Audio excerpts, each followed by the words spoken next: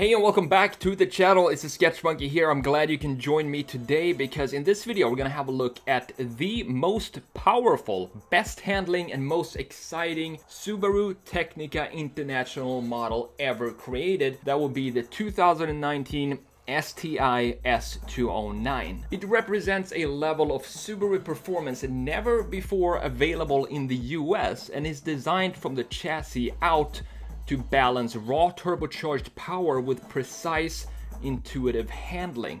It will be a very limited production run of this special edition STi, since Subaru is only making, you guessed it, 209 cars. And in this video, we're gonna talk about the spec and tech of the Subaru STi S209, the price, which might be a bit of a shock, and last but not least, what really matters, the design. So let's get into it.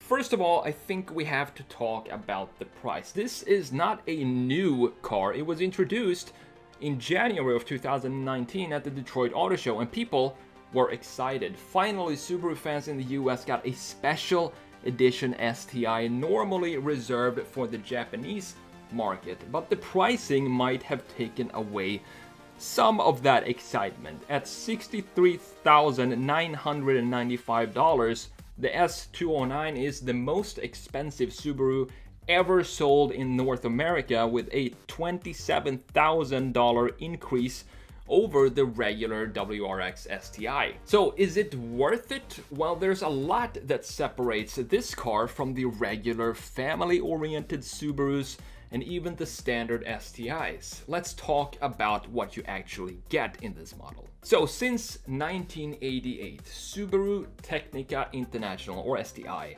has studied and applied motorsports and vehicle development engineering to upgrade and refine Subaru vehicles, both for professional racing and for everyday performance on your favorite back road and twisty corners. Under the hood, the STi S209 features a 2.5-liter flat-4 or boxer engine standard in most Subarus and a larger turbocharger for increased boost, along with an upgraded fuel pump, injectors, and a remapped engine control unit. And this results in 341 horsepower, 330 pound-feet of torque, and a 0 to 60 miles per hour time in less than 5 seconds. The quarter mile is completed in 13 seconds flat.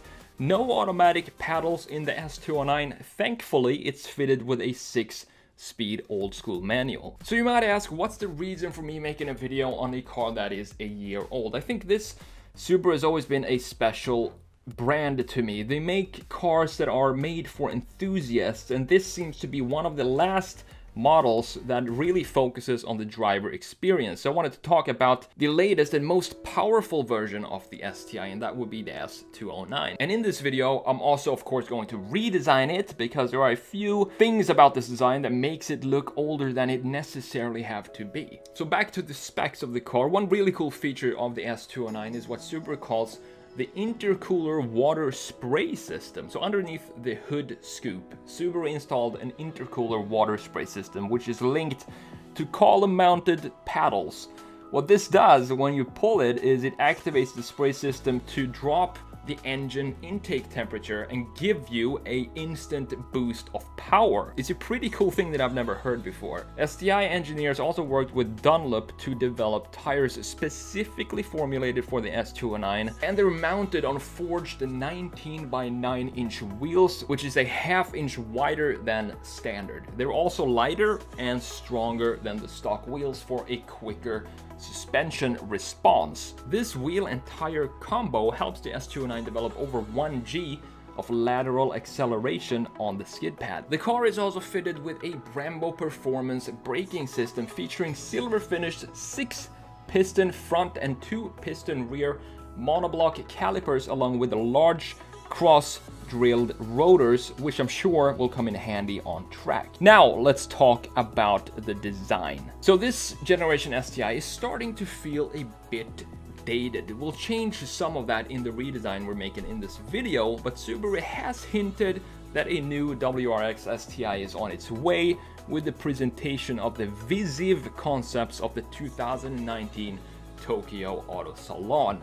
I personally like the look of these concepts, low, chiseled, and most of all, a lot beefier, and they just look more planted than the current generation. However, it's a pretty typical concept look of these cars, and that means that a lot will change when it comes time to turn this into a production-ready vehicle. What's most likely a lot closer to a production version is the Subaru WRX prototype, also unveiled last year in 2019. Still has the chiseled look of the Visive concepts, but a bit toned down, as expected for a production car. But this is of course still only a prototype, but to me it kind of looks a lot closer to production compared to the wild Visive concepts. However, since the US is allergic to station wagons for some weird reason, even when this reaches production, it will unfortunately not be sold in the States. But it's a good indication to where Subaru is heading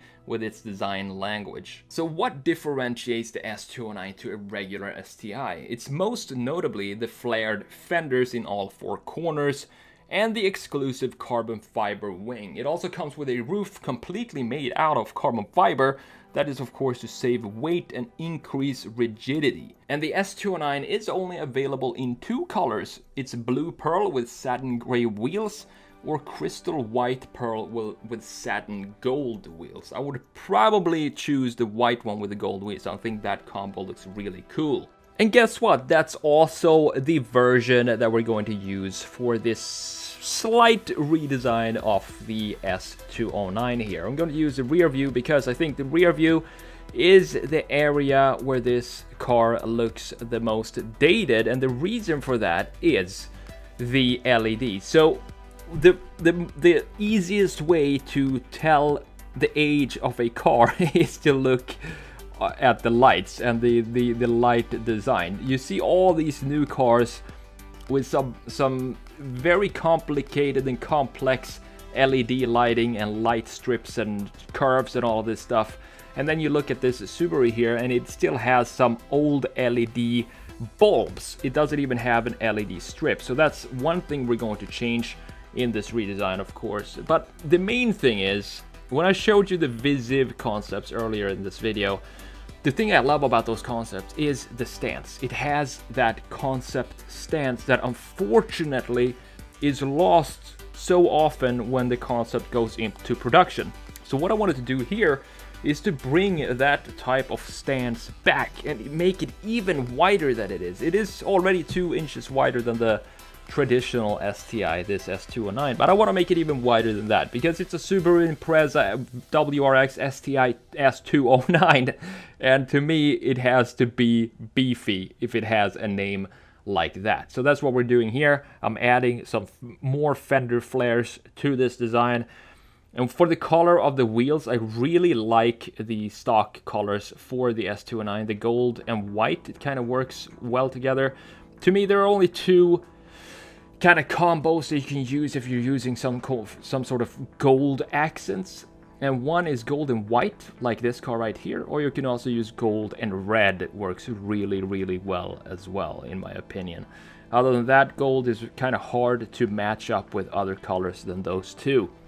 So those are the changes that I wanted to make when it comes to the stance of the car. And for the graphics, one thing that's always been bugging me when I see this car is the outline of the rear lights. There are so many irregular curves on the rear lights of this car that I want to have it, I want to sharpen it up, and I want to have it have more confidence in its design. And what I mean by that is not have some tiny radiuses or radii that goes in some corner that you kind of have to guess if it's supposed to be there or not.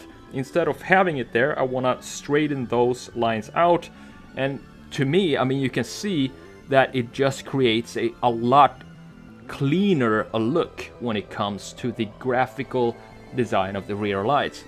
And since it's the top of the range WRX STi here, we gotta make the diffuser stand out more than it does on the stock version. So I'm increasing the height, and then I also love these kind of F1 style rear lights that we have. I think those are fog lights. So I want to add that as well in center of the diffuser, just to break up this massive black graphical element that we have, that is the diffuser. I want to break that up graphically in the center by adding this third or fourth brake light to the design. And since we have this super aggressive package now on this design, by the way, I also wanted to integrate a ducktail because I love integrated ducktails and it looks so good. It doesn't matter what car you have. You can have a Toyota Yaris. If it has an integrated ducktail, it just makes the entire design a lot better. So of course I wanted to add that to this as well. So now that we have this insane body kit, you might call it a body kit or redesign or modernization or whatever, we can't leave out the wings that goes in the diffuser. We need to have those as well. So I wanted to add 4 of those symmetrically, of course, across the width of the diffuser, and that also breaks up this massive black graphical element that is the diffuser as well. And coming to an end of this design, I just love how this turned out. Looking at the stance of it, it just sits right now. It looks proper, it looks aggressive, and it looks like a special edition. But at the same time, it doesn't look too ricey, because all I did was taking the stock elements that are already there from factory and enhance those visually. So Subaru, to me, is one of the last brands with new cars that you can buy today that has this much focus on the driver and the driving experience itself in this price range. Because in its core, the STi, the WRX and the S209, they're very simple cars. It's a car for people who want to go with a drive without having a set destination. It's a car for enthusiasts. And although we're moving toward a world where we're letting go of the controls and handing it over to computers, I hope future generations STi will always list driving experience at the top of their priorities.